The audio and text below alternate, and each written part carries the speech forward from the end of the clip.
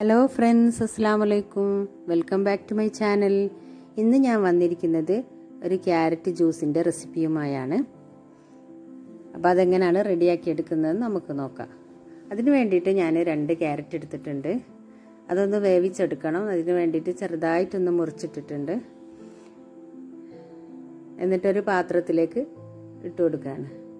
ഇനി അതിലേക്ക് ആവശ്യത്തിന് വെള്ളം ഒഴിച്ചിട്ട് നമുക്കതൊന്ന് വേവാൻ വേണ്ടിയിട്ട് അടുപ്പത്തേക്ക് വെച്ച് കൊടുക്കാം.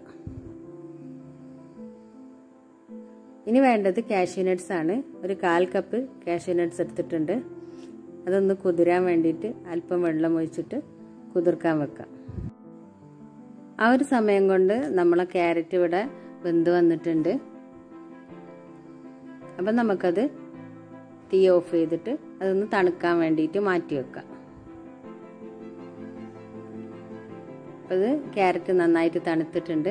ഇനി നമുക്കതൊരു ജാറിലേക്ക് ഇട്ട് കൊടുക്കാം. അതേപോലെ നമ്മളെ കാഷ്യൂ നട്ട്സ് നന്നായിട്ട് കുതിർന്ന് വന്നിട്ടുണ്ട്. അതും ഇതിലേക്ക് ഇട്ട് കൊടുക്കാം. ആവശ്യത്തിന് പഞ്ചസാരയും യൂസ് ചെയ്യാം. ഓരോരുത്തരുടെ മധുരത്തിനനുസരിച്ച് ഇട്ടാൽ മതി. ഇനി ഞാനിവിടെ എടുത്തത് നല്ല കട്ടയായിട്ടുള്ള പാലാണ്.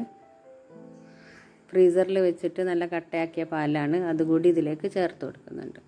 1/2 ലിറ്റർ പാലാണ് ഞാൻ എടുത്തത്. നമ്മളെ പാലിൽ നിന്ന് ഞാൻ ആദ്യം കുറച്ച് മാത്രമാണ് ഒഴിച്ചു കൊടുത്തത്.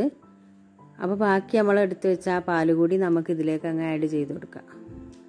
എന്നിട്ട് ഇത് നന്നായിട്ട് ഒന്നുകൂടി ഒന്ന് അടിച്ചെടുക്കണം. അപ്പോൾ ഇതൊരു സ്പെഷ്യൽ ക്യാരറ്റ് ജ്യൂസാണ്. നല്ല ഹെൽത്തി ആയിട്ടുള്ള ജ്യൂസ് തന്നെയാണ്. നമുക്ക് ഇഫ്താറിനൊക്കെ സെർവ് ചെയ്യാം. കുട്ടികൾക്കൊക്കെ നല്ല ഇഷ്ടമായിരിക്കും. എല്ലാവരും ഒന്ന് ട്രൈ ചെയ്ത് നോക്കണം. നമ്മളെ ക്യാരറ്റ് ജ്യൂസ് ഇവിടെ റെഡി ആയിട്ടുണ്ട്. ഇനി അതൊരു സെർവിങ് ഗ്ലാസ്സിലേക്ക് ഞാൻ ഒഴിച്ചു കൊടുക്കുകയാണ്. എല്ലാവർക്കും ഇഷ്ടപ്പെട്ടു എന്ന് വിചാരിക്കുന്നു.